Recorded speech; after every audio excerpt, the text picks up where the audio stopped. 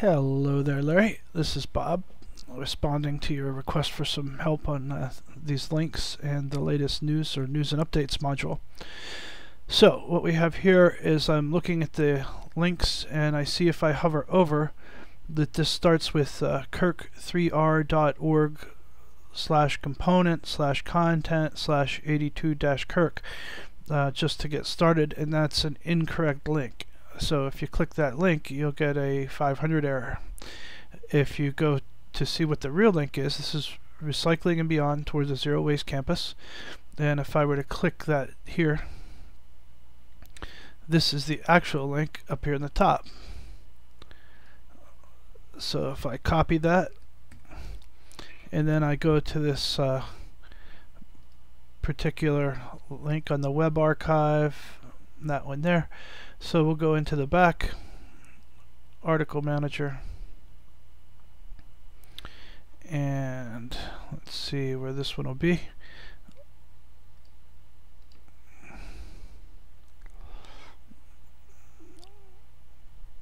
Webinar archive, that looks like it.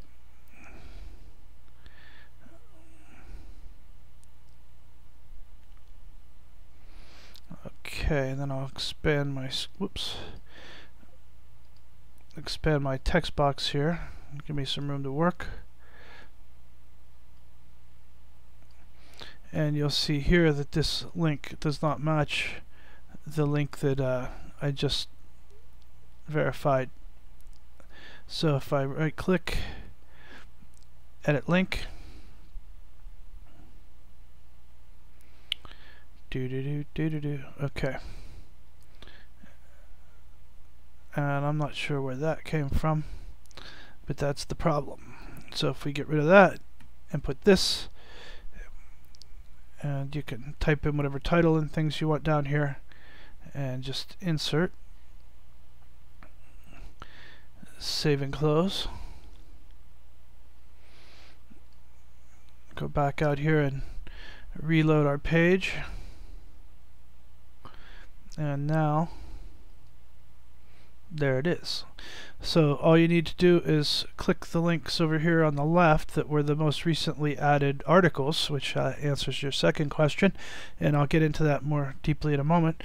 But that's where you can click on those to get the correct link, copy it, and then just replace the links on the problem page here, and they will work.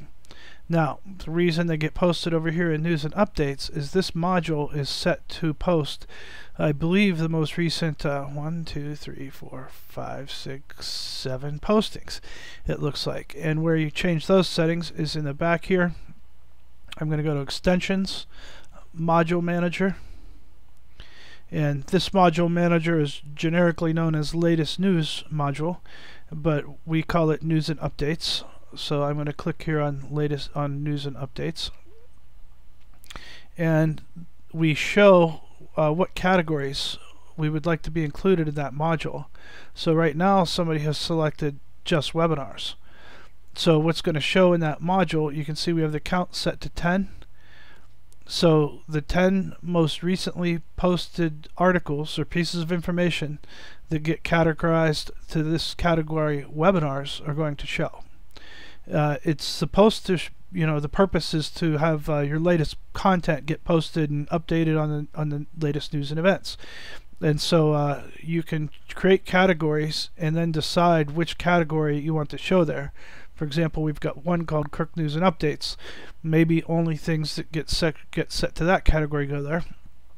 And if you want to create, I'm not going to change anything because somebody obviously did this and hasn't asked me to change it, so I won't do that, but you see how to do it if you need to. And to create categories, you can go here to Category Manager, and you can create, say, a master category like Kirk News and Updates, and then you could have a bunch of subcategories, so that if you put Latest News and Update to post anything from this category, it will also include the child categories. And that's how you can include news from more than one area. But if you have an area that you don't want to be included there, like webinar updates or something, you can not assign them to that category, or not assign that category to the latest news module. So that's how the links work, and that's how the latest news module works. If you have any questions, you know where I'm at. Bob at themobiusnetwork.com. Thanks, Larry. Bye.